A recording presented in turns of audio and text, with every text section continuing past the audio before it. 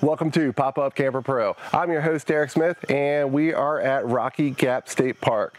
With me today, we went ahead and brought a high-pressure outdoor stove to check the different regulators.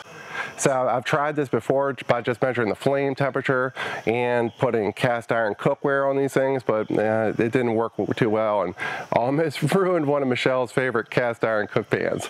So it's perfect lighting here. I think we're good. I think the cameras are going to pick up the flames good, and we got the awesome backdrop with the 96 Key West in the background. So if you're ready, let's go ahead and safely play with fire. We have a fire extinguisher just in case. We have a 10 PSI regulator hooked up first. Let's go ahead and see how high the flames get with the 10 PSI. And then I have a thermal heat gun. We will measure the surface temperature after we turn off this burner in Fahrenheit and Celsius to see how hot the cooktop is getting. Gas goes on. And turn it all the way up.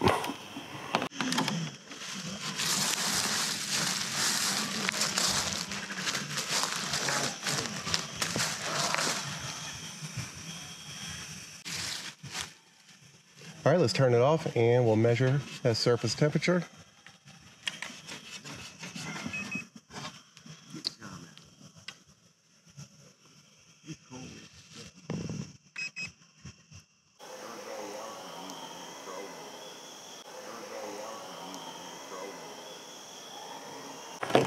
Okay, so we have the 16 PSI hooked up now, which we all know was factory original for Coleman and Fleetwood.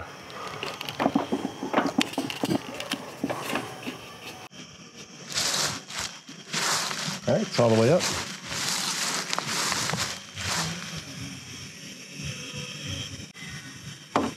All right, let's shut this one off, measure the surface temp.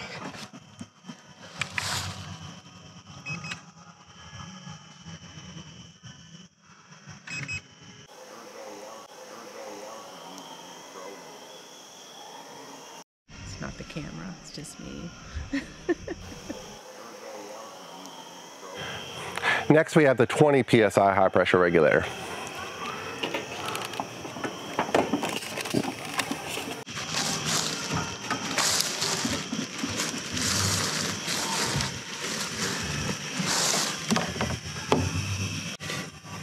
And let's see what reading we get with this.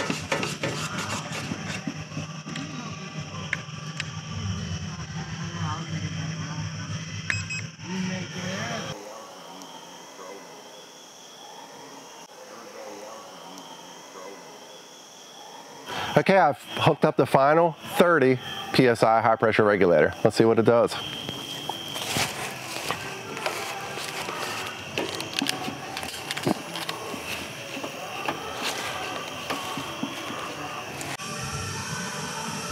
Okay, let's shut this one off and get a surface temp reading.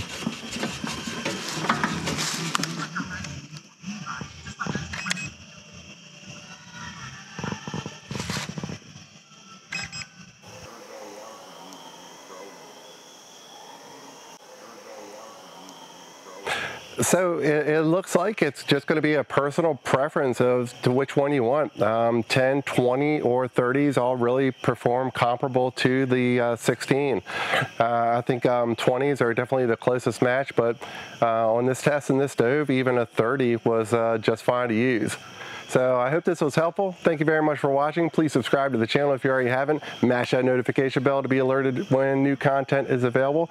And I will see you all at the campground.